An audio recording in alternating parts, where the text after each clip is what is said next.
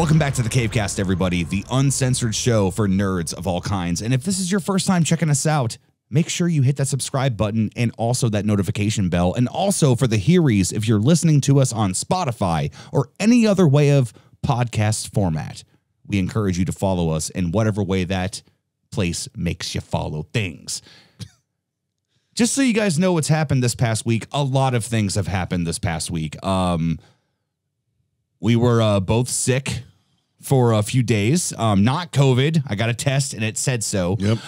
It's just so, but it does involve coughing. So if at random points, if you see us turn away from the mic, it's like we're gonna mute it and take care of your ears. So no ear. It's kind of a like weird allergy kind of flu that happened. We both kind of thought that's what it was, and it wasn't. But it was weird. So yeah, fortunately, but so yeah, we're better now. Was a couple days worth, but that was it, and thankfully it was just a regular cold. Isn't it so funny where it's like now, like anytime anybody like coughs or anything, they're like, oh my God. It's like, dude, like I've been coughing for years before COVID was ever around, and it's because I remember Hugo Martin saying it when he went to go for a podcast at one point. He's like, dude, I cleared my throat at the airport, and he's like, people looked at me like I was like evil. Yeah. So he's like, he's like, I literally was just clearing my throat. Yeah. People get weird about it, but yeah. So no, but he's right. That's why, if anything does seem like it's not what it seems like. So we could we have a little bit more grittier voices this week, and all that stuff. So it's kind of fun. I've heard that it's a good hit with the ladies. They like the sleepy voice. So who knows? But this week we're gonna dive into something that 100% needs to be talked about. One person in particular we're going to do an episode on later. So you should subscribe and hit the notification bell. That way you don't miss it, because it's going to be a damn good episode. Yeah. I would not say that if I did not mean it, and I do. However, this one is more of the broad spectrum. This is many different people that are on this list, and it's the good guys of Hollywood. Now, let's face something right now. Hollywood is corrupt.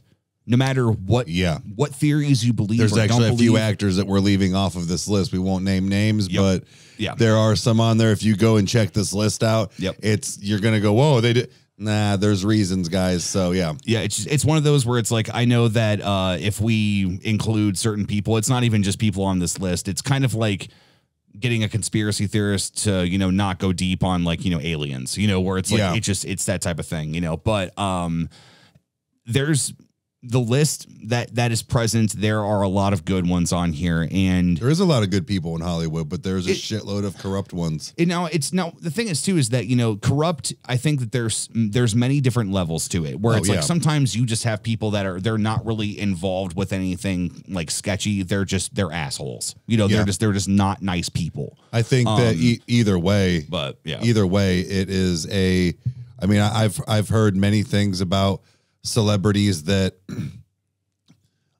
not that they're assholes, but I've heard things like like Justin Timberlake's a shitty tipper, and so like things like that. Like he's not a dick. It's just kind of a dick move.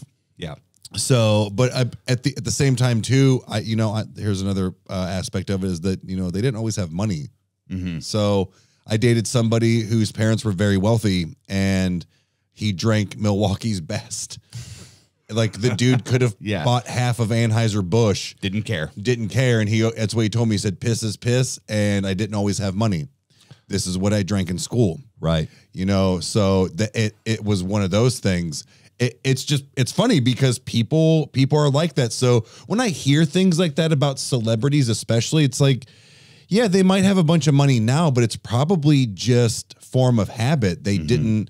But either way, there are different levels of, like you said, being an asshole, corrupt, all of these things. So hopefully we get a lot of the true good ones tonight. Well, starting off with this one, this guy in particular, I really don't have a thought about him one way or the other. I know that he's had his heartthrob roles, and he's very good at what he does. In fact, one of the most interesting films I've ever watched. Actually, he was the main character, and I was kind of kicking and screaming going into watching the movie, and I was just like, oh, come on. And it ended up being violent and just like intense. Brad Pitt? No, Ryan Gosling. Ryan Gosling. Okay. Ryan Gosling is the first one we're covering tonight. This says, by the way, the link is in the description if you guys want to follow along. It's at livingly.com. This says Ryan Gosling is a super sweet guy. He loves his mom and takes her to a bulk of his award shows. Okay. He is an awesome dad to his 2 daughters and just radiates good guy Canadian politeness. The man goes the extra mile as evidenced by his 2016 audition for The Nice Guys. In the movie, Gosling plays a private investigator who has a young daughter named Holly. When Gosling showed up to the Holly auditions, he made it a point to learn the background of each young girl that was throwing their hat into the ring. He wanted to make them feel special, especially since auditions usually jump actors who look and act like each other.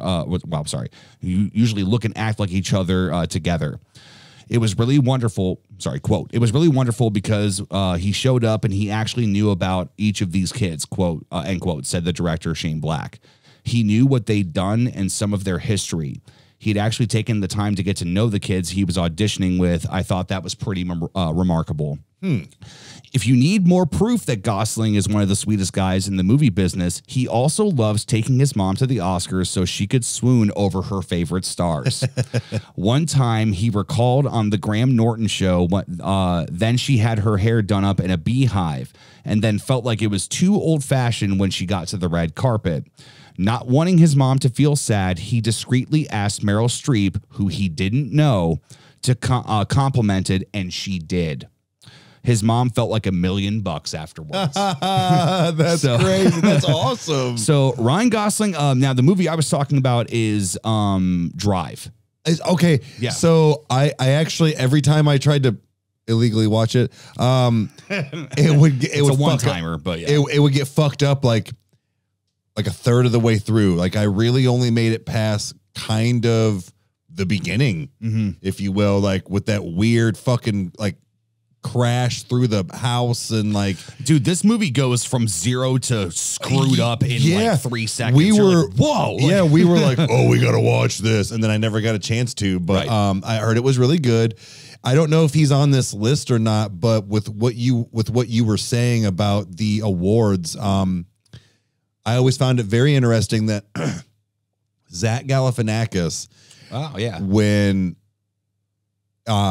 he first came to like Hollywood and stuff and moved to like LA and whatnot, he lived in like some apartment complex and he befriended this like 75 or 80-year-old woman at the laundromat, like while he was going on his uprise in his career, like becoming famous through like his stand-ups and then eventually like his movie career.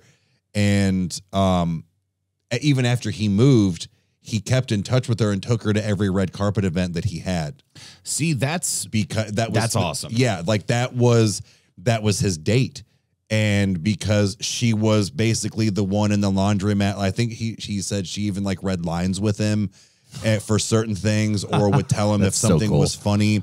Right. So it was really nice to be like, he could have done or taken probably whoever he wanted, but he took this woman that was truly in his corner the entire time. So that was really cool.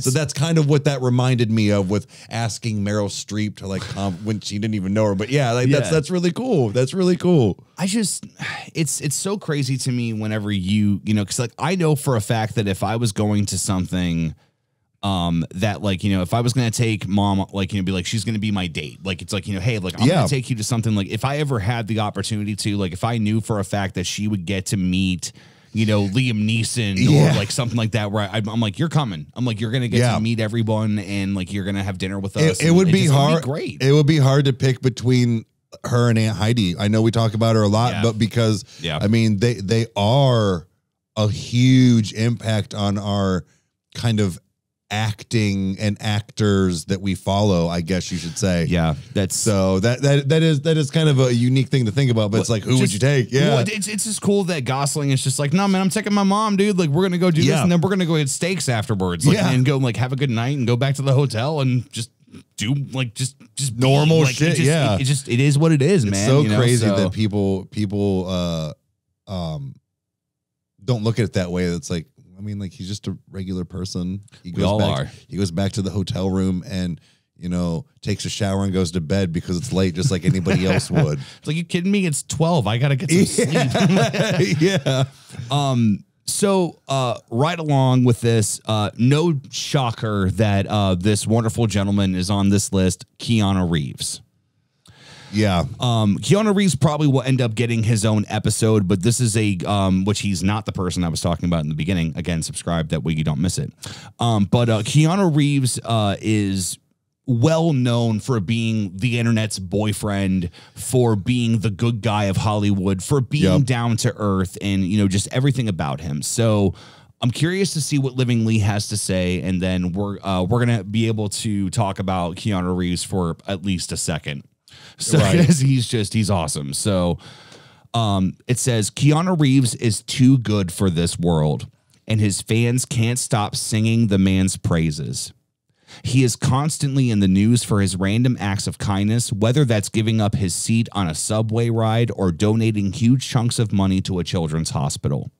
When filming The Matrix, the actor happily took, as we've talked about before, happily took a significant pay cut in order to afford the special effects team and costumes. Mm-hmm. There wasn't enough funding to finish the story, so he sacrificed some of his own earnings to make sure the project was wrapped. As for moments with fans, there are hundreds of times that Reeves went out of his way to make his fans happy. One viral story was that Reeves bought an ice cream cone just so he could sign a receipt for an adoring fan. He has also been quietly donating millions of dollars to children's hospitals per year for a heartwarming reason. Quote, I have a private foundation that's been running for 5 or 6 years, and it helps a couple of children's hospitals and cancer research, Keanu told Ladies Home Journal in 2009. Quote, I don't like to attach my name to it. I just let the foundation do what it does. End quote. His sister, Kim, was diagnosed with leukemia in the 1990s, and after treatment in a children's hospital, her cancer went into remission. He wanted to pay it forward and help other families in the same way he was helped. Yeah. Is the tip of the iceberg with this man. Like, it just, it's funny because people can say that, you know, a lot of celebrities donate to charities. It's great, but it's also a major tax write-off. It is. That is not why Keanu, again, he does it anonymously. Mm-hmm. So again, I don't know. Do you get that back if you're I don't know how that works, but regardless, regardless, what I can tell you is that, okay, so I'm doing this in a way that's not going for it to come out the way that it's going to sound. I donated a lot of my money for a good majority of my life. You know the reason why. Yeah. And that was just something that it was 10% of whatever I made. Right. And I did it every week and did the math to where, like, I wasn't killing myself, but I knew that, like, this, like, 10%, this is not mine. And what's interesting is my spiritual leader at the time came to me and said, hey, have you done your tax forms? And I said, no. Like, I've never, he's like, so you've never allocated anything that you've donated? And I said, no. And he said, give me your form. And he did it. And he's like, it's probably going to be like $27, but he's like, but still. He's like, just understand. He's like, that it's okay to do that. Like, it's okay. Right. With that being said, I understand that Keanu Reeves' net worth of probably what he would make off of that would be incredibly more than what I would have with the amount that I was donating. That was just 10%. I am very much in the camp of believing that Reeves doesn't care. He doesn't. If he makes some money, he probably will do like, cool, then that's more charity money. That's what I mean. Like, I just don't know if you got it being anonymous, but he probably still does. Yeah. That's the thing, is that's not why he's doing it. Right. That is probably what he does. He probably takes it and then adds it to the pile of what he's going to donate. I don't know the man personally, but that just seems like something he would do. I know I read a Reddit post one day where he was on Ask Me Anything, and there was one guy said, sorry, this wasn't a question, just a statement. And he was just like, basically went through his spiel, and something along the lines of, this guy had broke down in his like dirt bike or something like that, and it like needed gas or something like that, and he was walking. Well, he was cutting through neighborhoods, and he hopped a fence and was just trying to be discreet about it and walked through, and Keanu Reeves was working on one of his cars in his garage. Oh. And he was like, hey, are you? And he's like, my bad, dude. He's like, I'm just trying to get to. And he's like, apologized to the man because his hands were dirty, so he didn't shake his hand. Gave him like $50 for fare to get to the gas station and be able to fill up the tank, and gave him like it like went through this whole thing. And Keanu was like, I do remember that. And, and it was just one of those things where the guy was like, just thank you. And it's things like that I know that he does and has always done, because I believe the dude was saying it was sort of kind of like earlier in his career, like not quite Bill and Ted, but not necessarily like The Matrix 3. So it was kind of like an in-between all that. People knew who Keanu Reeves was, but they didn't know who the nice guy Keanu Reeves was at that point. And you always see those photos of like him on the subway where he's standing, that he's not taking up a seat, things like that. But yeah, we could go on forever about him. It's really refreshing that there is somebody of his stature that is a superstar. He really is. There's not many things that dude has been in front of or script that has tanked. The only thing that I know for a fact that I think he has vocalized regretting, and I'm not knocking him for it, because I clearly have done work that I am not proud of, so whether it was personal or if it was professional or whatever, everybody has something. Dracula, because he did like a British accent, like, and it was corny. It didn't jive well. It's laughable. Like every scene I've watched of him in it was Bram Stoker's Dracula, where Gary Oldman played the vampire. But it was so interesting where it's like, like even the Eli Roth movie that he was in, where he was held captive by two girls and like they torture him. Haven't seen it yet. I've not watched all of it. I've watched enough of it, and I can just tell that Keanu Reeves just had fun. Like he didn't take himself seriously. Like the very ending of the movie, if you don't laugh at it, you don't have a soul. Like you just don't. But he is also the type of guy that I can't remember the movie that it was, but he played and we've seen this like on Big Bang a lot, is that there are actors that will play a fictionalized version of themselves. Yeah. And there was one where he played a douchebag, and it was so good, dude. It was so good. Like he was like a womanizing bisexual, like opposite horn dog. Like it was so great. It was like he doesn't even like so good. He doesn't even like touch. Oh yeah, he's not getting Me Too'd. Yeah, he doesn't touch people like with the photos. If you ever notice his hand is like 3 or 4 inches away from like their back. So, but it still looks like his arms around them. Yeah. It's crazy. Like you've got to. I mean, think about this. Keanu Reeves is a very good looking dude who is famous. He could use that to his advantage, and he doesn't. And he doesn't. And it's just like, that's like, even like when we talked about it the other night, like when he was, shooting targets and stuff, for like John Wick, when he was training and doing like all that gun stuff he does, like he has learned all of it. Not only did he hit all of the targets, he is surrounded by gorgeous women that are applauding him, and he still is holding his gun, and it's just like, I shot them out of order. I'm sorry. Like, it's like, you shot them out of order, and you like, bro, like it's just, he's that humble. Yeah, like, that's literally just the word I was going to say. He's one of the probably most humble individuals of Hollywood. So who do we got next? We could go on. We could go on all day about Mr. Reeves, but you're about to go on for a little bit about this one because, ladies and gentlemen, we have a man here who is the super fan 100% of The Office, and the next Hollywood nice guy we have, not yet, Steve Carell. Okay, I figured it was one of the okay. Steve Carell is dubbed one of the nicest guys in Hollywood, and for good reason.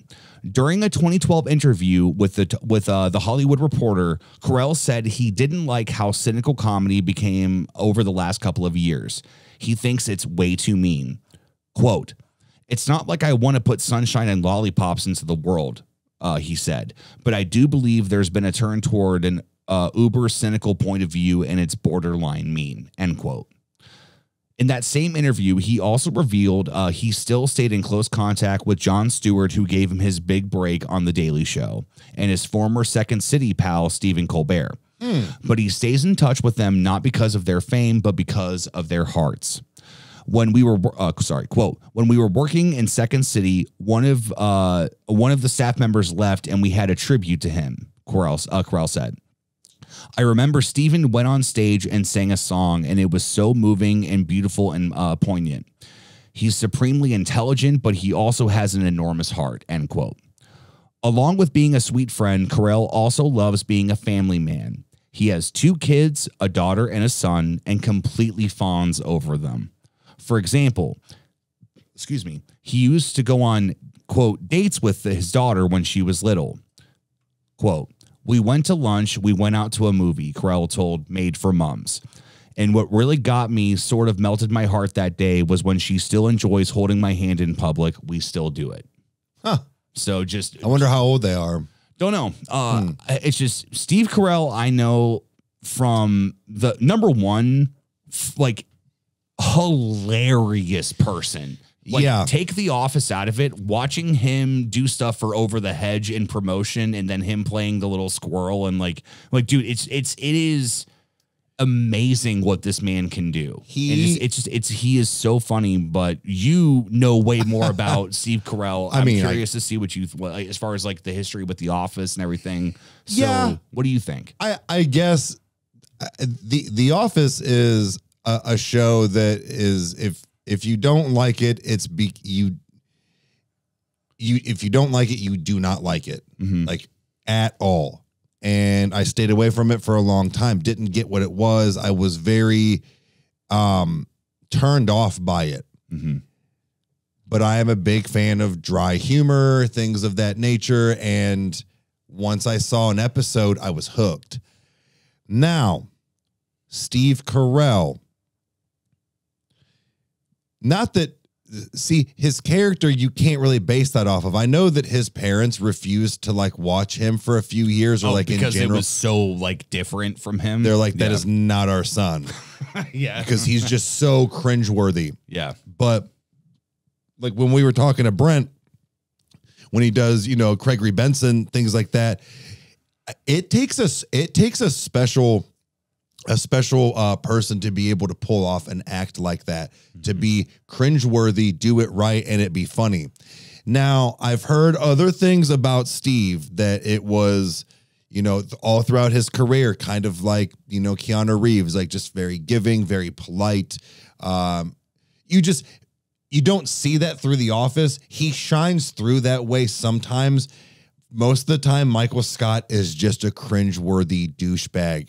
And not douchebag's a harsh word, but it's because he doesn't even understand that it's that big of a deal. Yeah. He does kind of have too big of a heart. I know that's kind of contradicting, but it's so weird to like see him out of that character. So to know that he truly is one of the good guys of Hollywood is very, it's very relieving to know that that is for real. But I've always thought that. I just didn't know for sure, because it's hard to judge. I mean, there's all kinds of great actors out there that are complete assholes. Right. They just are good actors. Look at Kevin Spacey. That's one of the most interesting arguments I've ever heard about Kevin Spacey was the mentality of that. Okay, Kevin Spacey is talented. Like there's like, I mean, Seven, dude, come on. Like that alone. But he's like, a douchebag. From the allegations to John Bernthal talking about working with him on Baby Driver, which I still have not seen. I've heard it's fantastic. There's a video you can find of John Bernthal talking about like he's like, yeah, dude, he's like, I loved Kevin Spacey's work. He's like, I worked with him and he's like, he was a fucking bully. He's like I did not enjoy that experience. And it's, you know, so now again, Troy Baker worked with him on Advanced Warfare and said they had a great relationship. Well, so it's just interesting. I'm how sure that went. I personally, I think it's because of the fact that Troy and Kevin did music together and they were mixing their albums at the same time. When you find a musician, like regardless of anything, there's an immediate respect that's there. Yeah. But it was Troy that brought it up where he's like, look, clearly there's somebody who has issues, but they're talented. Yeah. Do we keep allowing them to do what they do just because they're talented? Like, I mean, just like, you know, like, and I know this is a drastic example and I've used it before in some different situations, but it's like, just because Hitler was a good cook doesn't mean he's a good person. Like, it's like, he can cook you a good filet mignon. I mean, I'm grasping at straws, but it's like, it's that type of mentality where it's like, you know, the talent isn't everything, you know, and that's really kind of weird to say where it's like, you know, talent is something that's either earned or is something you have naturally. See, and that's where with Steve, it's hard. It was with Steve Carell. It was hard to judge that. I would see him on, you know, talk shows and I would see him, but again, I would see Kevin Spacey on talk shows. Yeah. So it is hard when the internet wasn't as advanced as it is now with, you know, Wikipedias and cell phones, you know, even within the last 10 years, The Office has been off the air for a while. It's actually been off the air for, I think, almost 10 years. Actually, I can look that up, but it's one of those. So when you think about that, but I'm really glad that he's on there. He really seems like he's a, like really fun person, kind of like Robin Williams. I would want to get, I'd want to get ice cream with Steve Carell and just sit at a picnic table outside in the summer and just talk about life, like, and just, you know, and just experience, like, you know, just not even ask him about The Office, but just enjoy just, you know, jokes and like, you know, funny instances of like, you know, different things of friends and family and like 2013 was the last year. Oh, you were looking up the last name. Yeah. Yeah. So it's almost 10 years old, but yes, he is one of those. The same thing. I would still ask him about The Office, but that's for a different level. So Kyle actually has not gone through The Office yet. We are not. No, we are this close to finishing Big Bang. He's never seen that. So scream at him. He's also never seen How I Met Your Mother. Destroy me in the comments. It's fine. We're gonna get tons of comments about it. He's never seen How I Met Your Mother or The Office either. So or Game of Thrones. We've got a lot of catching up with him to do. But yeah. So no, that's great. I'm very relieved that he is on the list. So yes, next. Okay, so now technically the next person is John Legend, but I don't really listen to John Legend, and there's not much conversation we could have off of that. So he's one of them. John Legend is definitely a nice guy of Hollywood. I've never like you can read the whole article if you want to read. Yeah. Next up though, we all love this guy, and I really hope that this is somebody that I just meet whenever I'm like using a drinking fountain, and you'll know what I mean. Okay. Daniel Radcliffe. Oh. He is not only considered Hollywood's weirdest actor, but he's also an amazingly good dude. In 2017, Radcliffe ran to the rescue of a tourist slashed in the face by moped muggers. The thieves tried to take the tourist Louis what was it, a Louis Vuitton bag? Holy crap! That's Louis way Vuitton. yeah. I say that's way above my pay grade. They tried to steal it, and when he wouldn't let go, they cut him in the face. Radcliffe saw all of this and ran after the muggers, trying to catch them for the police. When he lost them, he went back to the tourist to make sure he was okay until the cops came. Wow. The actor also goes above and beyond with for his fans. In 2019, Radcliffe sent a video message to a 4-year-old fan who was diagnosed with cancer. Quote, "Hi, Gigi," or Gigi. I think it's Gigi. "Hi, Yeah. Gigi. Nice to meet you. I hope you are having a lovely day wherever you are," he said. "I am so sorry I look scruffy and that it is so loud, but I just wanted to send lots of best wishes and love to you, and we are all thinking about you." End quote. Gigi is a Harry Potter super fan, and she likes to dress up in black robes and Potter's famous round glasses while at the hospital. She also loves to watch the 7-part film series while getting treatment. Radcliffe's message definitely made the young girl's day. I've heard nothing but good things about Radcliffe. The only thing I've ever heard about was his brief, I think, like alcoholism during we talked about that. but he kicked it. So it's like he kind of went through his little. He was a stint superstar. Like it was that has got to be hard for, kids like that. I actually shit. So real quick, when I lived in Pittsburgh, literally behind my house or my duplex was where I'm going to crack another Pepsi, so keep talking. where Emma went to school. Mm-hmm. You could see it basically from our backyard. And that is where they filmed the movie. Oh, God. What was it? Something Sunflowers or I forget. The Sunflowers. Emma Watson was in it. And it was based off like a true story or something like that. Well, they filmed in the school that Emma went to. Oh, okay. And it was really cool because she came home a couple of times and she was like, Hermione was in our school. But anyways, a couple people from like Harry Potter, because they were all friends, had came like to hang out and visit for a while with like Emma and stuff. And it was, was it Grant or Rupert Grint? Yeah. Yeah. Yeah, Grint Ron, if anyone doesn't know his real name. And then one of the other like kind of idiot buddies were there, and apparently they got busted for a bunch of weed. Oh my God. Yeah, they were driving around smoking, and they're British. Just leave them alone. That's why they were like, we didn't know. Right. I'm like, come on, dude, But at the same time, like, these kids, they were kids. Like the focus is on them all the time, regardless of how major of a like part they were in these movies. Buddy, you're famous. Like, yeah. So big deals. It's hard that, especially with Daniel being the main character, all he had to battle was some alcoholism. Mm-hmm. Again, weed is not terrible. It's just funny in the fact of you got to pay attention, man. Eyes are on you. Yeah, eyes are on you. And it's honestly like it's even to the point of like, if and I'm not going to get into this debate, but it's the idea that if you ever supported veganism and if you get caught eating a steak, like, dude, like, yeah, the internet will rip you apart. Like, it's insane. And it's just one of those where when you have kid actors, I'm glad that all of them kind of eventually got their shit together, regardless of like what they had. I know some of them did, but you think about it, like we talked about Neil Patrick Harris and Elijah Wood and all these kid actors that did not throw their lives away becoming junkies. Yeah. It's hard.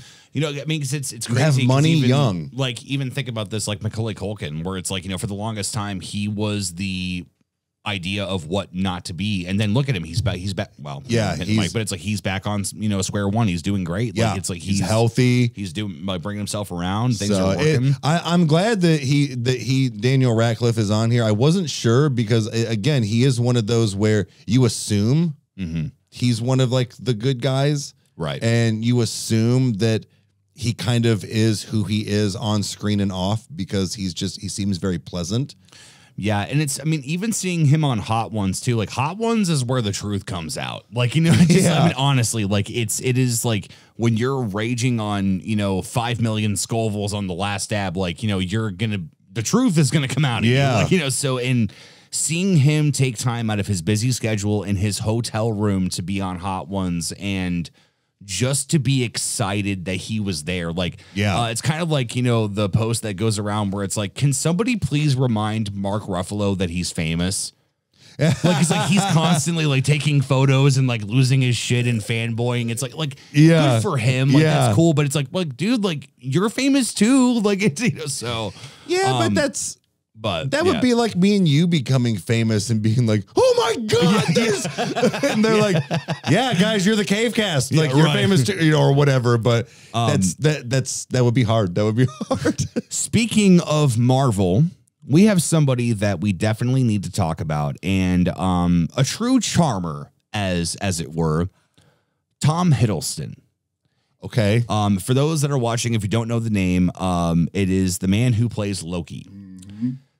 He is kind to everyone that he meets, and Tumblr has pages upon pages of GIFs that are dedicated to 3-second clips of him radiating positive, happy energy, and he is really as thoughtful as the internet makes him seem. Okay. For example, in 2012, Hiddleston had a Twitter conversation with a reporter who jokingly asked the actor to bring soup to the BAFTA red carpet because it was freezing. Hiddleston actually appeared at the event in his tuxedo and a thermos of soup. That's just the kind of guy he is. Quote, I requested that Tom bring me tomato soup earlier on Twitter, and I didn't think he'd actually do it. But look at this. That's amazing, the reporter said to the camera. Awesome. Quote, that's a thermos of Heinz tomato soup, Hiddleston added helpfully. So we got tomato, the right kind. It then says, even though he is one of the most recognized stars in Hollywood, Hiddleston hasn't let his fame get to his head. Quote, Hiddleston's ferocious intelligence, rigorous work ethic, and driving ambition have their edges rounded by a natural charm and a self-deprecating deprecating sense of humor. Telegraph noted. Quote, impeccably well-mannered, he holds doors open, insists on paying for drinks with money kept student style in a bulldog clip, and by giving much more time than he needs. Huh. So I've heard that a lot about him, that like he is just just a good dude. Like he is just an awesome guy. That is that's also refreshing. Yeah, it's not that we're gonna glaze over him, but it's just one of those where it's like I've not even really watched Loki. So it's, I haven't either. Now, what I will say is that I do know that Hiddleston, unfortunately, he was with Brie Larson. Attack me in the comments, but he was he co-starred again with her in the movie Kong Skull Island. Oh yeah. So it's like he's done other stuff, and he's definitely cemented himself as a great actor. We will just always know him as Loki because he's unfortunately, so did you know that he was actually put out for Thor first? There's test footage of him with like blonde hair and stuff with the hammer to test how he looked because that was the role he went for. That's so weird because I mean, would he have put on weight? Like, I don't know. Like the pictures I saw of him, they weren't bad. Like look them up if you guys want to see them. I gotta see it. Then. Yeah, Hiddleston, like there's a sense of charm to Loki where it's like I sometimes forget that he was the main bad guy in Avengers 1 because of how much everything changed in the MCU and like how everything went on. But they're like they're not like high quality photos or anything, but they're like test footage that Marvel did when they were first coming up with everything for Thor. And is that it? Yeah. Oh shit. Yeah, it was just some of the test footage that they had. So I don't know if he's wearing a wig or if he dyed his hair. Right. But yeah, he genuinely went for Thor first. He didn't get it, and Marvel was like, they're like, you're not Thor, but we would love to cast you for Loki. So and the rest is history. So right. But Tom Hiddleston is 100% somebody that I would love to be able to just like bump into the shoulder, you know, like on a street corner, see him, get a picture with him, and then let him be on his merry way. You know, like, thanks, man. See you later. Yep, I know, you got shit to do. You're Tom Hiddleston. Yeah. Fucking Loki. You gotta leave him alone. The next person, though, I remember this guy being described to me by Aunt Heidi, who, by the way, has vocalized that she would love to join us for a podcast eventually. We're going to see how everything works. I'm not promising anything, but we're going to see how everything works. But when X-Men came out, I remember Aunt Heidi saying, I don't understand why they casted Hugh Jackman as Wolverine. He can't do anything except smile. He is just a plucky guy. He's a fantastic singer. He's this, he's that. So Hugh Jackman is an amazing actor because he loves his fans as much as they love him. In 2019, Jackman helped a fan propose to his girlfriend after he sent him a letter asking for his help. He paused. Jackman. Wow, somebody totally did not spell that correctly. It says Jacan. Jackman paused the man, the music, the show performance in St. Paul to help this guy out. Quote, I don't normally do this, and you'll understand why afterward, but I got a letter from a guy named Joe, Jackman told the audience. Joel told me he was going to be here in the audience. Jackman hopped off the stage and walked towards Joe and his girlfriend, Sanea, I think that's her name, who was standing shell-shocked next to her soon-to-be fiance. Jackman handed his new friend the microphone, and Joe said, Sanea, I want to spend every day with you. That's why I asked a superhero to help me out with this. Best That's cool. moment ever. That's really cool. That's literally what it says. It's great. After she said yes, Jackman gave the couple a hug, wished them well, and hopped back on stage like it was nothing. He's also an absolute sweetie to his friends. Back in May 2019, Jackman led the crowd at his tour stop in the UK and serenading his friend Sir Ian McKellen, who has played Magneto, on his 80th birthday. He set up his phone to record the moment, saying in the video, quote, I'm sorry, I can't make your party, Ian, but I think I might annoy about 50,000 people.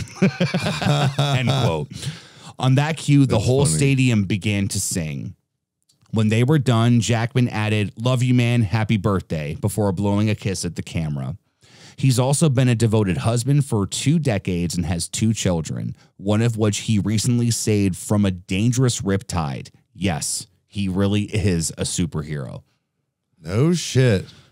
Hugh Jackman is somebody that the memory that sticks out to me was watching him on the Nickelodeon Awards, and he went over to one of the walls of the set and grabbed like one of the signs off of it. This may have been staged or may have not been, but he ripped it off of the wall and said, some fan is going to win this. So what you need to do is follow the instructions, yada, to do this or whatever. And for the rest of the show, they had a big purple Band-Aid that was on the back of the set because Wolverine went up and just ripped it right off. So like, Hugh Jackman, just from everything that I understand about him, is that even the picture they have of him on here, that's a smile that you cannot fake. Right. He has so much joy. He loves what he does. And even being in like, Les Mis, like, and, and the fact that he is such a great singer and he's played Wolverine. He was in something, he was in something as, intense as I believe the movie was Trapped. I think it's what it was called, but it was like they said he went full Wolverine mode without being Wolverine. It was a very emotional thing that he did. That's actually I do want to watch it because it was him and Prisoners. That's what it was. Prisoners. Okay. It was him and Jake Gyllenhaal. Hugh Jackman's daughter gets abducted. And Jake Gyllenhaal is the main cop that's basically investigating, and like they have a very complicated relationship, and like it's a very, very good movie. Didn't get enough recognition, but Jackman can kind of do everything. Like he's you know, he's one of those guys where it's like, oh my God, like you can sing, you can dance. You can just like you're kind of like, you know, what's his name? He was in Brown Sugar. Brown Sugar. Yeah. He was, oh man. Anyway, I'm not going to stay on it because I'm going to forget it. Comment below if you know what I'm talking about.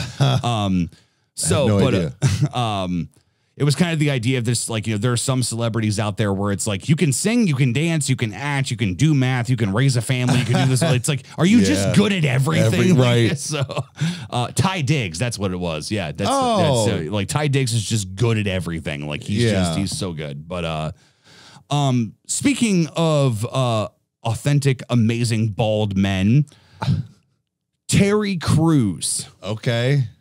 I love this man. I love him so much. This is a dude I want to bear hug because I just want to take the punishment that comes afterwards because it will be involuntary. Terry Crews is a gift to this world, not only because he is a loving father and an amazing husband for over 30 years, by the way, and a talented actor, but he's also a staunch feminist. He joined the hashtag #MeToo movement when he shared his own sexual assault story. He shared how he was assaulted several years ago at a Hollywood party by a high-profile agent, Adam Bennett. Since then, he has been trying to raise awareness about toxic masculinity and sexual assault. After he spoke out about it, he was met with a wall of protest asking why he didn't do anything about it since he was so big. But Crews said that responding with toxic masculinity doesn't solve the problem. He knew that if he punched the agent like the people suggested, everyone in that room would make a phone call to every movie studio in the world. Quote, well, you know about Terry, end quote, and they'd believe them. Pushing back is not an option. It just isn't. I got too much to lose, he told Esquire. Quote, this is what toxic masculinity is. People think, look how big you are, look how strong you are. If I was you, I would have killed them. But my body is not for killing. In America, we want to finish the movie, and the movie, if you're a man, is Dirty Harry, he said. So, yeah, it's Terry Crews. Interesting. He is somebody that I know has been through it even in his younger years. You know, because there's always the joke of like, you know, if you got fucked with, you know, then you're gonna make sure you can't get fucked with anymore. You know, right? But like, have you seen that guy's workout regimen? Like, it is incredible. Yeah, it's insane. He's one of those. He's like the Arnolds and Sylvesters. He's just gonna be big all of his life, even into his like older years. Yeah, it's especially I'm glad he's on the list, especially because he did the Old Spice commercial where like unlimited power, like he's all of his muscles flexing around. It's so good, dude. That was great. He's even talked about like his. Like again, Hot Ones was like, you know, he loved talking about like one of his favorite desserts, and he loves like, I think it's either like banana bread with like, you know, creamy icing and like raisins, and like he's like it's one of my favorite snacks, and like interesting. I've just never heard that one.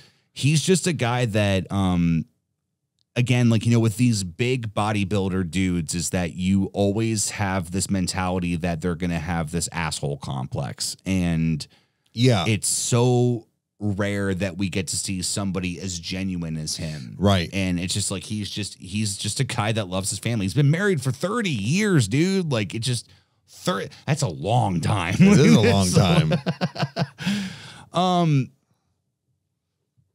Our next guy. How many we got left? We have a couple.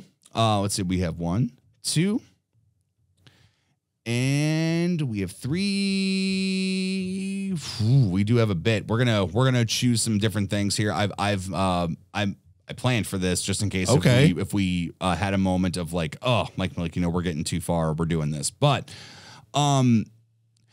here's what I will ask you: would you rather have something or have somebody that you know for a fact that is from your childhood, or somebody who can make you laugh and then also blow you away with their dramatic ability? Well, man, that's pretty much anybody from my childhood. Okay, that's fair. Okay.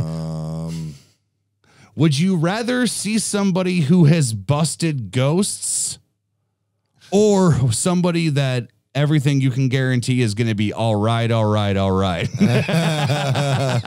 Let's do Matthew McConaughey. Okay, so Bill Murray was the other one. If you want to read about Bill Murray, I already know Bill Murray is the shit. Since Matthew McConaughey was 7, every Thanksgiving has spent handing out food with meals on wheels. Okay. Even when the actor hit massive success and became an A-list star with his A-list star. Wow, this guy's grammar was really off there for a second. And became an A-list star with a family. He has spent each Thanksgiving with the organization. In 2019, he gathered up his whole family and cooked and delivered the Thanksgiving dinner to folks in Austin who it says, quote, "We got our kiddos. We got some friends, kiddos with us," he said. "And it's nice to go in our backyard here in Austin and to deliver some meals to people who can't cook for themselves. A lot of them we've met before. They don't have family around here anymore, or their family is in a different state. So they're sitting at home alone today," end quote. But his goodwill doesn't just stop at the holidays. A month prior to Thanksgiving, McConaughey prepared and delivered 1,600 turkey dinners for first responders and homeless individuals affected by California wildfires. He paired up with disaster relief organization Operation Barbecue Relief and Wild Turkey Bourbon, where he is a creative director, to make 800 dinners for firefighters who were battling the back wild blazes at the time. In addition to that, he also helped prepare another 800 meals for folks who displaced from their homes. He is a true hero. That is genuine dude. That is something I never thought I would hear out of Matthew, but not like that. But that's interesting that his major fame and stardom, he still, it's not like he just donates and it goes out. Like he physically takes them. Yeah. That's pretty cool. See, and that's a lot of like what some like celebrities won't do. Like if they want to stay anonymous, I get it, but it's like he doesn't care. Like he'll be on there on the front lines like, "Hey man, I just wanted to drop us off to you. Just like make sure you got it, man. Enjoy your dinner." Like, it's so cool to just know that it's like there's some of them that just don't give up that, physical interaction of like knowing where it's like, "Hey man, I was just your delivery boy. That's all this was, But as far as like McConaughey, like, was there ever anything that you ever heard about him or anything like that, would ever suggest or not suggest? I always know. The only thing I ever heard about him was his hygiene. And it wasn't, he doesn't wear deodorant. He doesn't wear deodorant. Yeah. So that is like really the only thing I've ever heard like quote negative about him. So he's a smelly, nice guy. He believes, he believes you should smell like a man. You smell like a man. If you stink, it's because you've been working. So I can see some levity to that. That's understandable to a point, but yeah. So I've never heard anything bad about him, but I've never heard that he was like that kind of guy. So that's really cool. Now we are pushing about an hour. However, excuse me, we're going to do 3 more. Okay. This first one is definitely because we need to talk about this because you're here. John Krasinski. Oh, I told you earlier he wasn't on here yet, but he's here now. So John Krasinski is an awesome husband, a great dad to 2 daughters, and a humble and down-to-earth A-lister. He got his first good guy status while portraying the lovable Jim Halpert on The Office, but that title cemented when he married his partner, Emily Blunt. I can't fucking talk. I apologize. Oh, yeah, she's... Begin quote here. It says, "The best days of my life started when I met my wife. That's the truth," end quote, Krasinski has said. "She's one of the coolest people who's talented. She's beautiful, and she's certainly out of my league." The two met at a restaurant when Blunt came over to say hi to their mutual friend who Krasinski was having dinner with. Quote, "It's one of those things where as soon as you meet someone, you kind of know," Krasinski shared on the Ellen DeGeneres show. Quote, "I wasn't really looking for a relationship. Then I met her and I was so nervous. I was like, oh God, I think I'm going to fall in love with her. And as I shook her hand, I went, I like you. The two quickly married and had 2 daughters together, and Krasinski is always willing to make sacrifices for his family. For example, in 2018, when he was filming Jack Ryan in Canada and Blunt was working on Mary Poppins Returns in the UK, Krasinski flew back to London every weekend to be with his wife and kids. Now that's dedication. I mean, when you have the money. Well, correct. I mean, that's like how we've heard, like what you even said, like Eminem would like fly like back home, like after every concert. I mean, again, like if Haley was good, sick, like, yeah. But that's, I mean, John Krasinski is somebody that I feel like is kind of the same thing with, along those lines where you just, every time you see him, he's like, he doesn't know that he's famous and he doesn't even like, he's like, why am I even here? Right. Kind of thing. And I know 2 things about him that kind of, I want to say irritate me, but I'm like, oh man, you lost points. Mm-hmm. He doesn't like scary movies. See, that's what's so interesting about A Quiet Place. It wasn't supposed to be a scary movie. Apparently it was supposed to be about his kids. Yeah. And like, what he would do, like how he would, do anything for them. And it just kind of ironically turned into this like kind of scary movie. And that was always kind of like, not the joke about it, but like the irony that he made such a good, like kind of like scary thriller.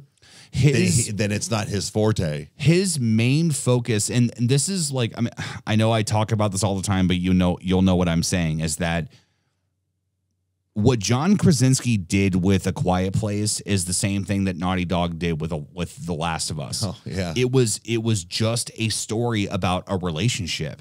They added everything around it as I hit this, but it's like they added everything around it. Right. It's like John Krasinski knew that it's like, well, I would care for my kids and sacrifice for my kids in the worst situation. Yeah. He just happened to create a situation where you can't make noise because there's monsters. Yeah. And it's like, and it's so interesting that it's like he made it so effectively, and that wasn't even the point. It's just it's so impressive. Like A Quiet Place is one of the most original horror movies I've ever seen. And it's also like, what was it? 13 Hours. Yeah. He was in that. And I've never seen Jack Ryan or anything, but I've heard good things. But with his stint on The Office, it was, with the exception of Steve Carell, I felt like a lot of people were going to get typecasted because they were that character for so long. Most of the characters don't really do much else. They've made their Office money and they don't need to. Right. But it was a refreshing thing to see John Krasinski not only being in other things and doing a very good job, but writing and directing his own stuff. But yeah, so for him to be one of the good guys is not shocking at all. Like I'm glad that it's just at least stated that way. I didn't have to wonder, but yeah. Well, you're about to be very happy with our second to last. I mean, you're going to be happy with both of them, but especially with this one, because not only is he close very much to your heart, but he's close to my heart too. And we grew up watching him on a show that had some balls, that made us deal with the personal, emotional things that we were going through, and made us laugh harder than I think that probably anybody else did at that point. Who, Will Smith? Will Smith. Oh, yeah. Oh, yeah. Will Smith is all about giving back, even if that means talking one-on-one to his fans. Enter Smith's inspirational YouTube channels and podcast. He creates motivational speeches on everything from working towards success, discovering your dreams, and how to be in a healthy marriage. For example, in one of his Instagram pep talks, he reminded his followers to surround themselves with people who inspire them rather than bring them down. Quote, I just saw this Rumi quote that I love. Set your life on fire and seek those who fan your flames. The Philly translation of that is, don't be hanging with no jank ass jokers that don't help you shine. Did you ever hear his other inspirational quote? And Give it to me. What is it? I'll probably butcher it, but it's at the end of a song. Actually, Joyner Lucas made a song called Will. Oh yeah, I've been feeling like Will. Yeah, and it's just one of those give the roses to the people that deserve them now before they die kind of thing. But at the end, he says something about like I'm building my wall brick by brick, and you hear at the end Will Smith says, if you want to build a wall, don't go, I'm gonna go build a wall. Lay a brick the most perfect way you can lay a brick. Make sure it's perfect, and then do it again the next day. And then eventually you'll have a perfect wall. So you need to do it brick by brick, day by day. And I was like, whoa, dude, like that is, you don't have to go, God damn, I got to build this. Nope. All right. That is as perfect as I can get it. I'm going to stop. One day at a time. And then tomorrow I'm going to lay it right next to it and get it as perfect. And it's such a simple analogy, but it makes so much sense. Will Smith has a towering wall. He's taken his time, and he's not everything he's done. Not everything he's done has been great, but it's I mean, because like there's been some movies where I've seen like, clips of him and I'm like, ugh. Yeah. But the thing is, like, you and I talked about it the one night where I was kind of sad when I didn't have cable anymore. And especially when they took it off of Nick at Night, was that, dude, I fell asleep to The Fresh Prince of Bel-Air all the time because it's what I remember as a kid. Yeah. I loved Uncle Phil, I mean, God rest his soul, James Avery, but it's original Shredder. He will always be our Shredder. Always. Yeah. It just, but it was just, The Fresh Prince did so much to acknowledge the things like, being able to acknowledge racial discrepancy in a way that was not in your face and was unbelievable. I was just about to say, please don't take this the wrong way. This sounds different in my mind probably, but did you even notice that it was a black family? No, you didn't care. Because the normal, I'm trying to be as, I'm not trying to be crappy with this, but it's like the normal, like shitty stereotypes that will be put with that. Yeah. Was not done in that show. They were a family that had issues. It was, Uncle Phil was a judge. He made a killing, but the point is money didn't save them.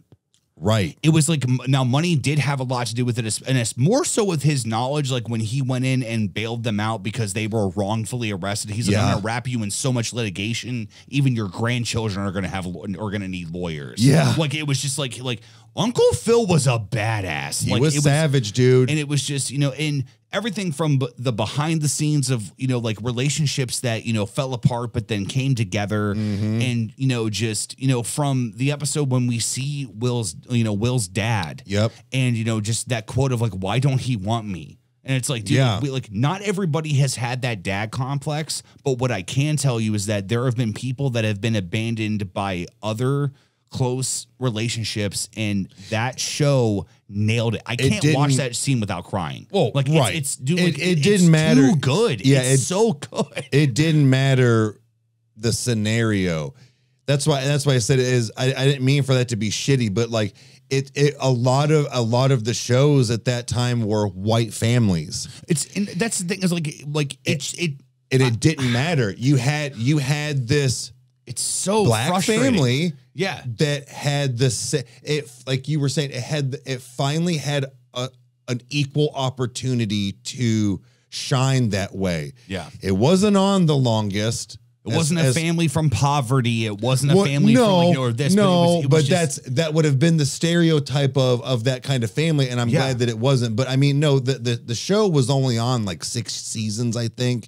Compared to like solid compared to like other shows, but I never once paid attention to that until I got older. Not in a negative way, but I was like, wow, I guess I never really paid attention because it didn't matter to me. Mm-hmm.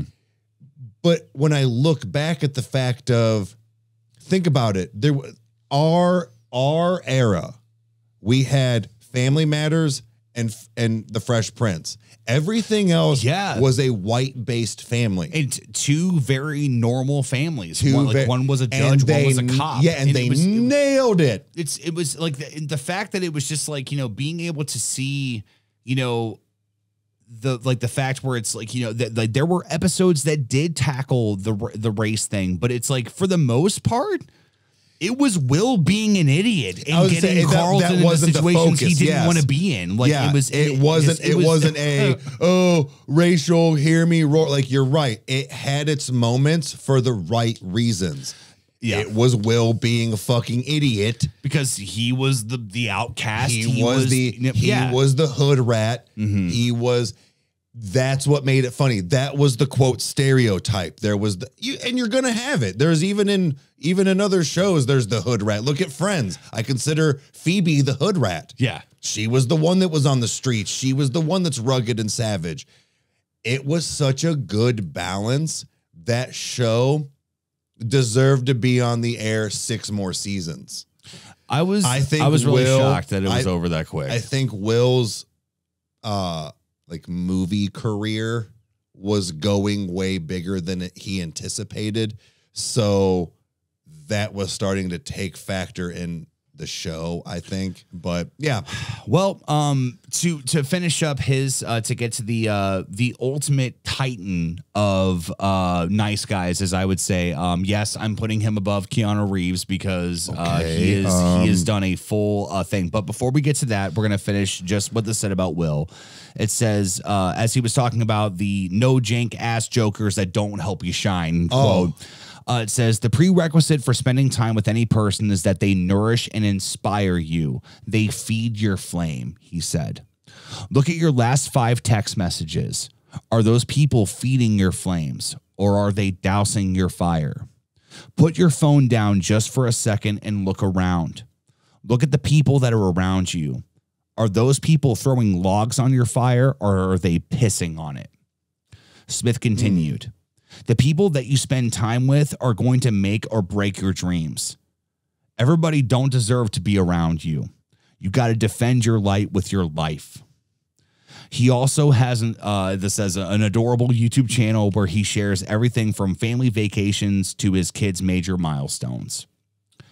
So something like the red table or the round table or something like that. I've never watched it personally. It's all right. But I feel like they're basically just paparazzi news, and I'm not bashing it. It feels like it's actually smart, probably, in the fact of, here, we're just going to sit down and talk about everything. That way you don't have to be in my fucking face about it every 2 seconds. It's probably smart, actually. Yeah. To do that. It's kind of like the whole 8 Mile thing of go ahead and tell them something that they don't know about. Yeah. Just go right ahead. But I think Will has had such a healthy career that when Will first started, I read a thing that said his script was hidden in every room. Yeah. Because in between he was terrible at lines because he couldn't remember them, and it was his fucking show. So for the first 2 seasons, he would have to stop or in a break, pull it out from a pillow and read it real quick and then ad lib or do whatever. And then it eventually got to where obviously he got better at remembering his lines, but clearly he's done great cinematic work. So it's right. He improv'd half of that show. And it shows, not in a negative way, not in a negative way. He's kind of like that whole Steve Carell thing. He adapted to his environment and just went with it. He kind of did the whole Jim Carrey mode. Yeah. I knew at a young age he was going to be something big, and I knew that even watching him grow as, you're like, oh, you see Will Smith, and then he's on Bad Boys and he's saying fuck. You're like, he doesn't say fuck. because he had this like squeaky clean image. He doesn't swear in his raps. He is nice to women. Like he is all of these things. So it was so odd to see him like quote out of character. Yeah. But Will Smith you could always tell he just like radiates niceness no matter where he goes. I've never once heard about, I mean, of course, like, I mean, this is such a shitty thing, is that it's like, you know, like when I say the statement is that it's like, I've never heard anything negative about him. No. Dude, I'm not a celebrity. I don't ever like foresee myself ever considering myself a celebrity. But what I will tell you is that I've got bad days, dude.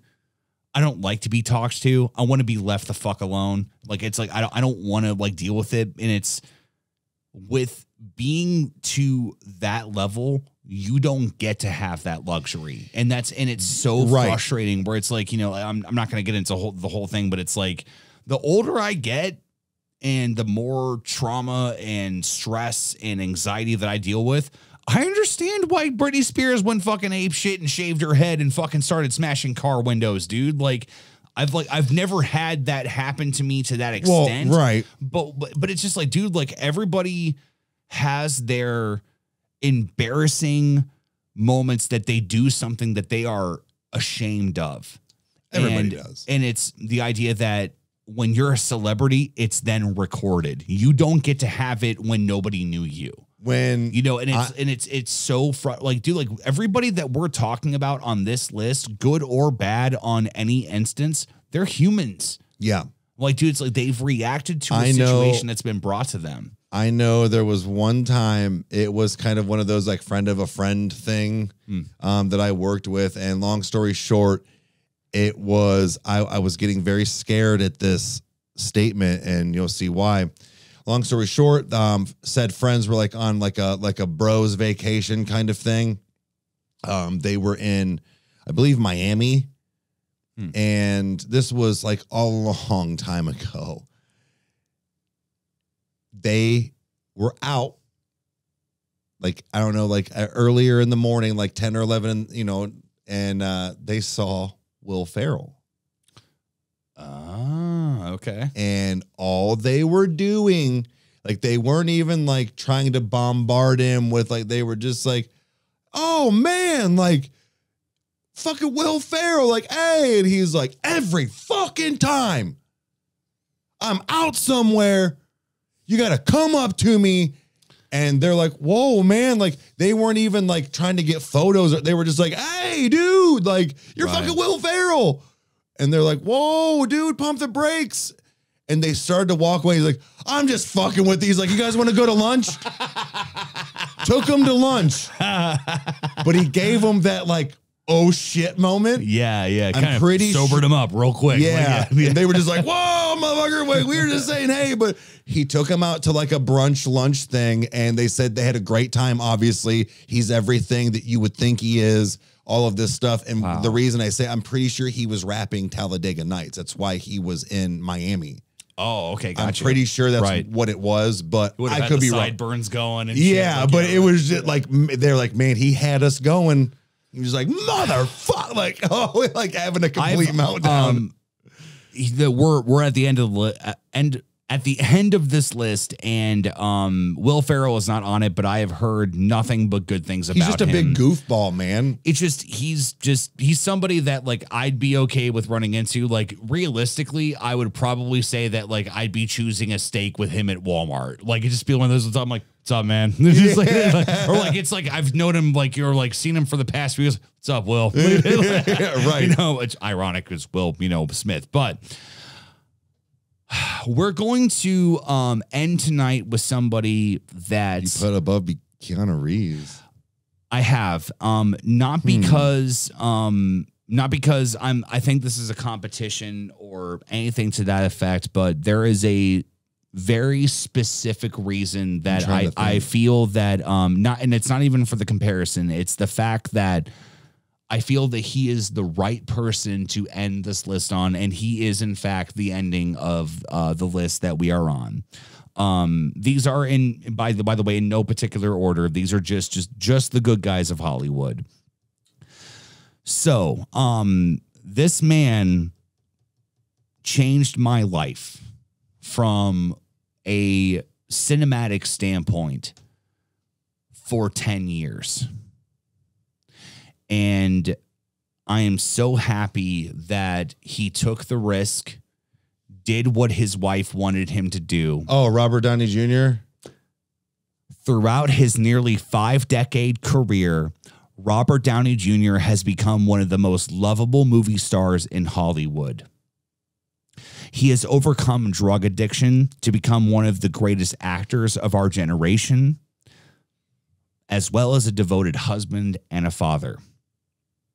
When he took on the role of Tony Stark in Iron Man, the reason the character was so liked was because the fans saw a similarity between the man and the character. They're one and the same. Quote, anyone else got a sneaking suspicion that Robert Downey Jr. and Tony Stark are actually the same person? EW asked. While he has an adoring swarm of fans, Downey Jr. is also an amazing father to his 3 kids. Quote, there was all this trepidation, all this projection, all this anticipation and goodwill and a good vibe about it, he told Esquire about what he felt about the birth of his second son. Quote, but what you're squeezing to the side or what it's in the glove box is these thousands of forms of fear. And then he was born and they've all just kind of scattered now. It seems like he's always been there. I have heard many things about RDJ, specifically Tom Holland, who said RDJ is the first one on set and he is the last one to leave. Yeah, I've heard that. He acknowledges everybody and shakes like the script supervisor, the key grip, the caterers. He goes and introduces himself and gets to know them and makes sure that he talks to them. Robert is somebody that has an acting pedigree that is unparalleled. Yeah, but he never once uses the clothes that he wears, the $80 haircut that he has, the very intricate Iron Man beard that he grows, which sometimes I think he grows just on a whim because he can, because he is fucking Tony Stark.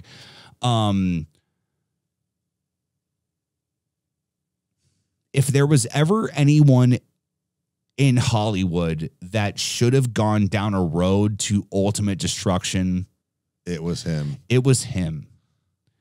And he has risen above every trial and tribulation that has come before him. And personally, I know for me, I went and saw the first Iron Man. And I didn't know it at that time, but I was just like, this is going to change everything. They literally caught lightning in a bottle, and it was amazing. The last thing that they did was Blade. I remember watching Iron Man. It's incredible. I remember watching Iron Man and thinking, Robert Downey Jr. before going in, and I was like, because not that he wasn't famous or a good actor. He wasn't Tony Stark yet. Yeah. And you kind of had this, and I knew at that time that like he had gotten his shit together and stuff, he'd done some other movies, but well, first of all, I used to get him and Harry Connick Jr. mixed up when I was younger a lot, when he was kind of a big thing, but seeing him was odd. That's not who I associated Robert Downey Jr. to be. And then I remember watching it going, yeah, this is big. Had they cast anybody else other than him, regardless of him being a nice guy or not, let's say he's a Kevin Spacey, which I'm glad he's not. Yeah. Right. Would it have changed my views? Probably. I would have still watched him. Mm-hmm. Just because I don't agree with doesn't mean I'm gonna, not, see it or do whatever. But I'm glad that he did these things, that his wife got his ass in gear, and that got him to be on that list of good guys of Hollywood. Yeah. I don't think he always was. No, and that's just from the speculation of, just the public eye of what we could see about him. Like, dude, like, would you be the nicest guy in Hollywood if you were, in court on camera looking the way that you were at that point, at the lowest point of your life? Like, there's a reason why he doesn't like talking about it, because he has exceeded it. He's moved on. It's like he's done as such a, like, I know, like, it's there's some people that can face their trauma and some that can't. I mean, there's a conversation to be had there, but you do have to have some ground where it's like, all right, man, well, it's going to be talked about. But yes, the only time that I've ever seen him have a good sense of humor about it, and it's still one of my favorite viral videos that's on YouTube, I'm assuming that it still has the original channel it was based off of. When Tropic Thunder came out, it was him, Jack Black, and Ben Stiller at the MTV Movie Awards.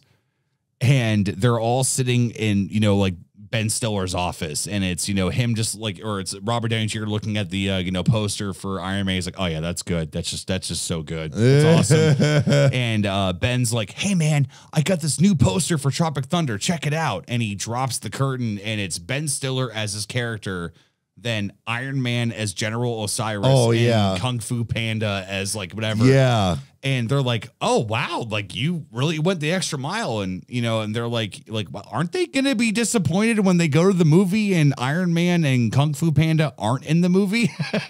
And it basically turned into Ben Stiller and Tony, or wow, oh my God, I almost said Tony because he is Tony Stark, RDJ arguing, to which Ben Stiller looks at him and goes, you know what? Maybe if I would have gotten caught with a hooker in a suitcase full of blow, maybe then you'd be on my side. And it just got super quiet.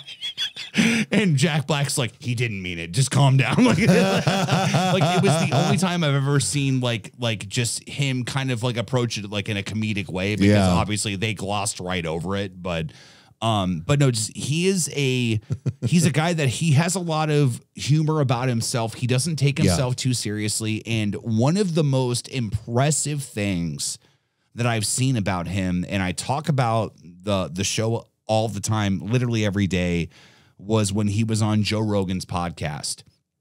Here's the interesting thing about RDJ. If you watch any other interview, they only talk to Rogan. RDJ has his chair back like this, he talks to Joe and then talks to Jamie. Yeah. He includes all of them in the conversation. Like he'll be like, he's like, if you can look it up, try to find this or whatever. But like because RDJ can't do anything except acknowledge everybody that is in the room, even if they're behind the scenes. And it is so cool just to see that he really is a real life superhero, even with just him being human. Yeah. He acknowledges everyone. He wants everyone to feel included. And that's why he is one of the good guys then. That proves that cool, he changed it. And I'm glad that is a really amazing thing that he is, to come from that and for him to be on that list. That is pretty incredible. I think that the best way that I think to close this out is understand that the art form of film and of everything else has a lot of corruption in it. You can watch even interviews with Will Friedle where he's talked about that he if anyone doesn't know who he is, who played Eric Matthews on Boy Meets World, but after he got done with the show Boy Meets World, he would be on a train for hours to get to a tryout for some part in a new show or something, and would walk into the room after that train ride being tired, your bladder is full, and like all you want to do is go try out, and they look at him and go, you're too fat, go home. That is the severity of what happens in Hollywood. And these guys that we've listed off, now we didn't get to everyone, whether it was for we decided not to, or because we didn't have time, or because of, whatever reason. There's more people that deserve this recognition. And guys, when you are on that level, I'm not saying I know this from experience, and I'm not trying to preach to you. I'm not trying to make sure that this, is something that gets noticed. But what I am saying is that these guys deserve our recognition. They have seen the ugliest of the ugly and have said, no, I'm going to be who I am. I'm going to stand up and stand for what's right and love my family and make this my career because it's what I wanted. And I'm blessed enough to even have it. These are the guys that I hope that never stop getting work and creating the art that we so much enjoy. And there's so much more. Joseph Gordon-Levitt was on this list. Idris Elba was on this list. Elijah Wood was on this list. I mean, there's so many people that were on this, which I'm saving Elijah Wood for when we do our episode of young childhood stars that didn't go crazy. Again, subscribe, that way you don't miss it. But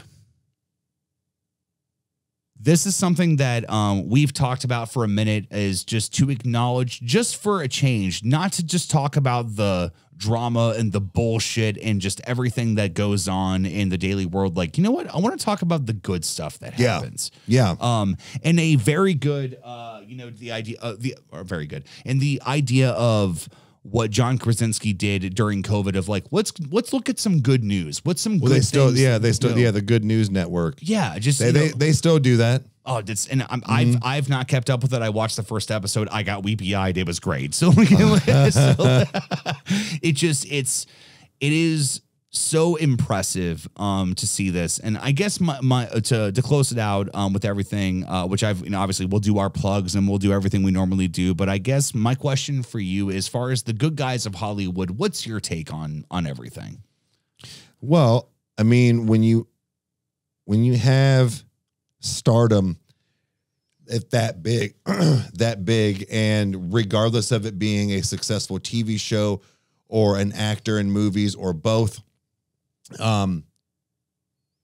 it does take a toll on you. Like you said, we have bad days. We're not even superstars. This is a whole different level of stress and, I guess probably just a work environment in general. Yeah, it's probably fun, but all eyes are on you.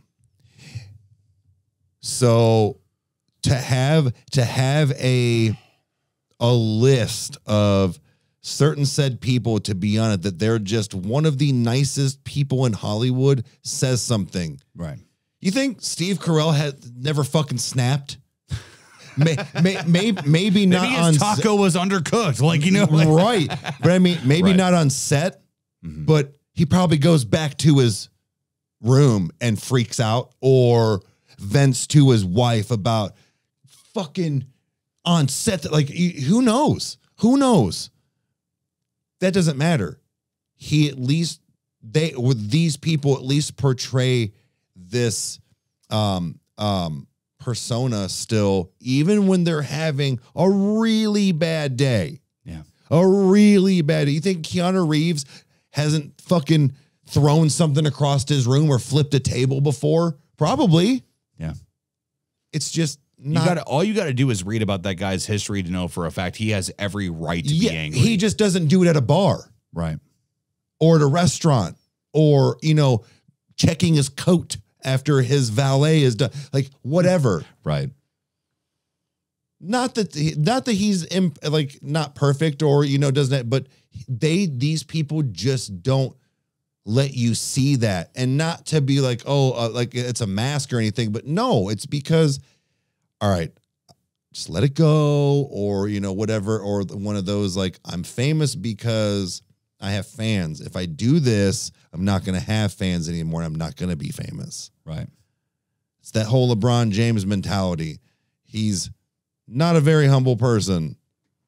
Well, you need to be a very humble person because all of us fans can take it away real quick. Yeah. We made you this. Don't get it twisted. So I think that's where I think that's where a lot of these actors have a good mentality of just, this is part of my job. This is my job. Like, this is my job. Sorry that you're eating steak right now, but 800 people know who you are in the surrounding block. Yeah. You didn't get a VIP room. Yeah. So you're down 7 here with people us, are probably going to come up to you and ask you to sign an autograph while you're eating said steak. See, and that's also something that I try to, like, you know, be sensitive to, is like watching Hulk Hogan with his wife on when he had his reality show, like when he was out trying to have dinner with his wife and 30 people came up to him, where it's like, dude, like, come on. Like, you can clearly see that they are, you know, like, you know, dressed up and they're this, like, you know, like that, where it's like, I would, the only thing I'd make it with is like, hey guys, just hope you guys have a good dinner. Like, you know, if it's your anniversary, happy anniversary. Like, you know, real quick before we wrap, because it is going on an hour and a half. No, that actually happened. I mean, I don't want to say he's not super famous, but he's not like that kind of stardom, but very great stand-up comedian. Had a couple shows, but Billy Gardell came into the store. I was like, oh my God. He was with his wife and kid. All I said to him was, hey man, before you leave, I didn't bombard him and I didn't do all this, but if they had questions, I was there because I had to know about the store, but you know, on products, and he kept to his word. I wasn't up his ass. I was just like, hey man, if you wouldn't mind, I know you're here with your wife and your kid, like your family, like I'm not trying to be that guy, but I'd like to be that guy for 5 seconds before you leave. Yeah, right. It's like, let me have that. Like, and he did. It was on the, I'm pretty sure, the depression episode or whatever, but I talk about it. But yes, there's also been some Kyle Wright 425 episodes that I've used that picture for your like, you know, thing whenever cameras ran out, so you can dig deep and find it. But yeah, it's just it's nice to know that people know that he knows that's part of his job. In a sense, he is famous because of people like me enjoying his content. Right. I didn't ask to go out to dinner with him or come over, exchange numbers. It was just, can I be that guy for 5 seconds?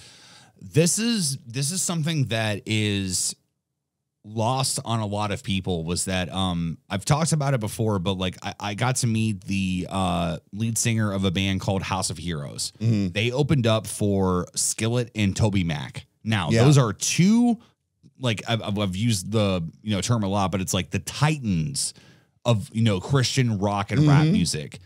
House of Heroes was awesome, dude. They blew the roof off of that place. They were like the Christian, like, Coheed and Cambria. I was so impressed by what they did. And it was like, because their lead singer was, you know, doing very intricate guitar playing while he was on stage, while he was singing. I was just like, dude, like, I didn't care about what your message was at that point. I was like, dude, like, you're impressive.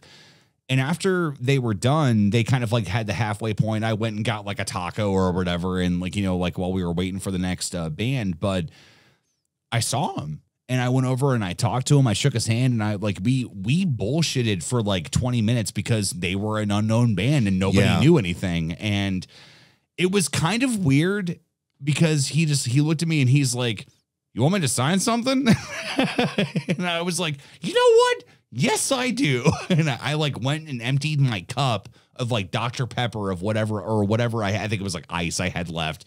But he signed the bottom of it. And I just, you know, like we talked music for like that time. And, you know, like we had our, you know, good spiritual conversation and, you know, and everything that went on with that. And I was like, dude, I'm like, keep doing what you're doing, man. I'm like, you've got an incredible opportunity. This is awesome. Yeah. I have since lost the cup. I don't know where it's at, but I tell you what, though, I'm never going to forget that experience. It's because they were just because it wasn't Hollywood, it was one of the good people. Like Hobson's one of them. I've met Hobson many times. Yeah. You know, even before he was super famous and after he was super famous, he takes the time to talk to everybody after venues, after shows. He will take 1,000 photos with you. He will sign 7 things. He will do, because he knows he got here because of people like me. Yeah. He wants to enter. And if he just doesn't have the time, he will truly apologize. And then like, I've even seen it to where, hey, I'm in New Jersey and I got nowhere, like anybody got a home cooked meal I can come, like he does it, like he'll go hang out with fans. Yeah. these people that were on this list are on it for a reason. Yeah. And it's because of people like that. When you can be put on that kind of a list, it speaks volumes on who you are as a person. And at the end of the day, no matter what you create as art, who you are as a person is what is the most important. Correct. That is why I try my best to only take in the art that is done from a pure, person that is just like, it's like, hey, man, I love this. I did this. Please enjoy it. Right. Benjamin Burnley from Breaking Benjamin has said it, where he's like, I write music that I like. That way, if there's fans that like my music, we like the same thing. Like the same, right. So it's so cool just to see that the corruption of money and fame and everything has not overtaken the people that, maybe it should have or could have. Yeah. Yeah. And, definitely. especially with, the idea that, Hollywood can get very deep, and the idea of that it's like, hey, all you got to do is just do this thing, and it's like, there's a lot. It's like, nah, man, I'm good. Yeah. I'm all right. And it's so I'm really happy we got to do this. So if you've made it this far into, this podcast, number one, thank you. Thank you for being here. Thank you for just listening to two guys talk about just the cool, people of Hollywood. Yeah. And also, you're going to get the little teaser here to know that Brendan Fraser is the one person we didn't get to talk about tonight. But he'll have his own. He is going to have his own episode because we have way too much to say about him. It could not be condensed, and it would not be right if we only kept him to about 15 minutes. He deserves a full episode that we get to praise him and just celebrate what things are leading to. He is definitely one of the good guys.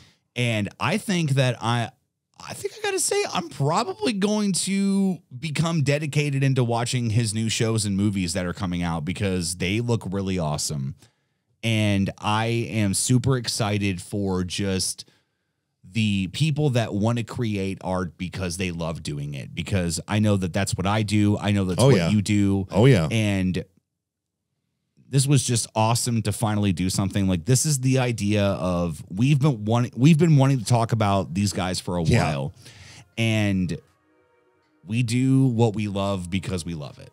And we don't do topics that we're not interested in, or that, we're like, oh, like whatever. Like, it's just like, every episode or everything we do is because we enjoy it. And we enjoy just pumping these people up and knowing that they genuinely give a shit. Yeah. And we're excited to just show that and not let it go unnoticed. So with that being said, if you've made it this far, thank you. Subscribe and hit the notification bell. That way you never miss an episode. And Eric, do you have anything else you want to let the people know about? Maybe that's what's going on in your life, or the normal things, or what's your favorite food? You got anything that you're enjoying right now? Any good food? Any good just rice meats? and chicken. Rice and chicken, my friends. You've heard it here first on the Cavecast. Rice and chicken is the best thing that you can eat because you can put any sauces that you want. We've learned a lot.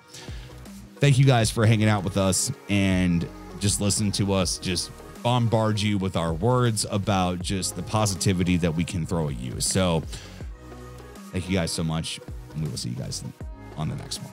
Adios. Fuck yeah.